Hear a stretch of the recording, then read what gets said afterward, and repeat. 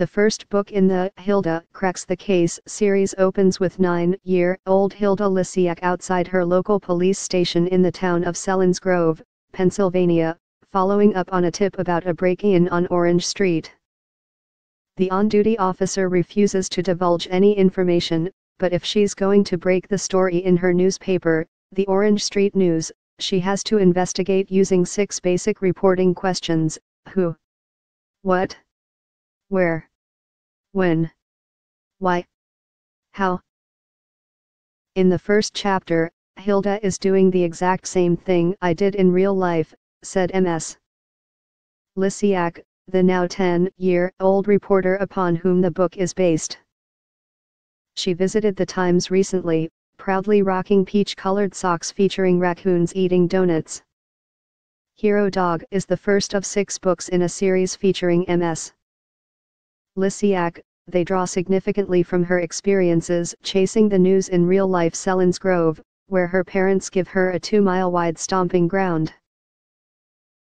The books, which Ms. Lysiak works on with her father, Matthew Lysiak, include definitions for terms like a deadline or a press pass and reporting tips like the 6 questions, which she used to write on her arm in marker so she wouldn't forget them.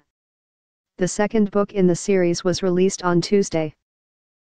Ms. Lysiak's story has also been optioned by Paramount TV and anonymous content for a television series.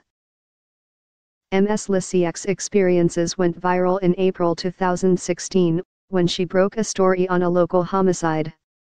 A source had tipped her on the incident a few blocks from her home, and after confirming with the police department, she immediately went to the scene, interviewing neighbors for additional information.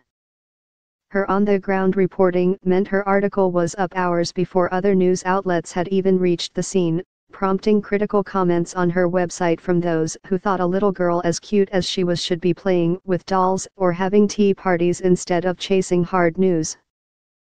Her story was picked up by The Washington Post and The Guardian, among other outlets.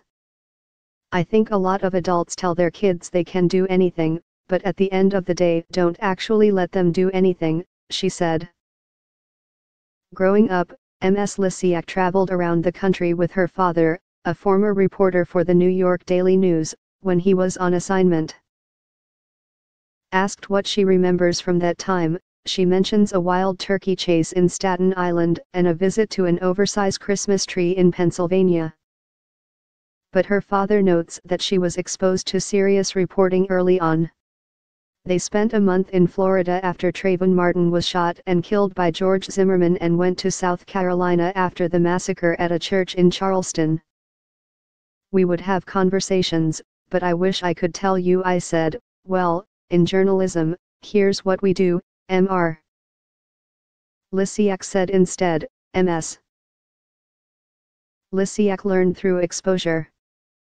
The family moved from New York City to Pennsylvania when she was 6, and soon after she started covering minor family events. She broke the news to her father, for instance, that her mother planned to buy a new car, writing the articles on note cards in crayon.